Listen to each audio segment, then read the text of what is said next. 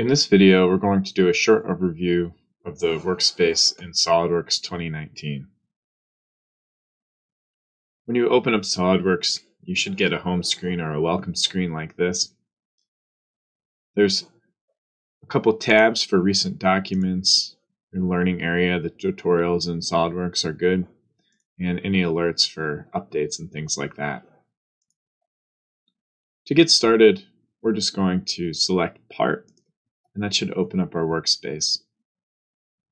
On the right-hand side, we can open up our resources from SOLIDWORKS, our design library, our file explorer, our view palette, appearances, custom properties. So we have a lot of options. If you hit this expand button, it should make it a little larger. And if you click that and then click space, it should close. At the top, we have all of our common tools and our menu bar. And we do have the SOLIDWORKS menu, which is hidden. I'll do that one more time. Notice that if I float over that arrow, I get the normal menu bar. The first time you open SOLIDWORKS, it may ask you for your units. For this document, just select inches. If you'd like to change that, we'll go up to the options and we'll click document properties. Scroll down to units, and here we can change anything about our document. In this case, I'm going to select under decimals for length. I'm going to select 4 decimal points.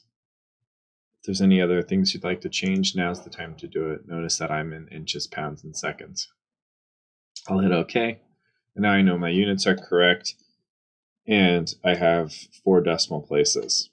If you look at the bottom right, it says IPS at the bottom. This is where we can change very quickly our units, and if we need to, go back to our settings quickly. Starting from the bottom of the screen, this area here is our status bar, our reference triad to the left, our graphics will be in the middle, and this is our feature manager. This is really important for looking at how our parts are designed. The command manager is this ribbon toolbar up top, and we have a heads-up view display here with a bunch of quick clicks like zoom to fit. To scroll through these different toolbars, features will be our 3D features, sketch, our sketching tools for 2D. If you're interested, SOLIDWORKS automates some of the tools that you use regularly using the command manager. Mine is selected. If you keep that selected, it should tell you a bunch of the tools that you use frequently. You can use the mouse to customize certain gestures. If you drag the mouse while holding the right button down, you should get this pop-up screen. If you click on Customize and move over to Mouse Gestures, you can choose what you'd like your gestures to be or customize it yourself. So for a part, I'm choosing different sides or different views of my part. So when I go to the left, you can see that my origin moved. When I go up, you can see my origin moved, and I'm back.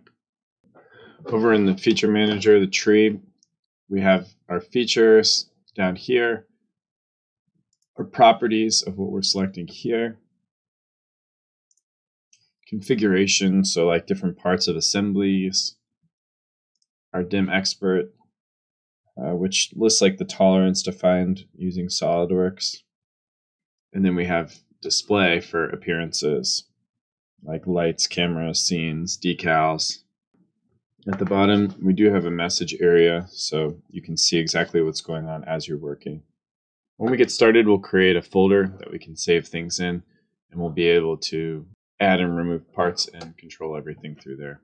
That should give you a quick overview of the layout in SOLIDWORKS.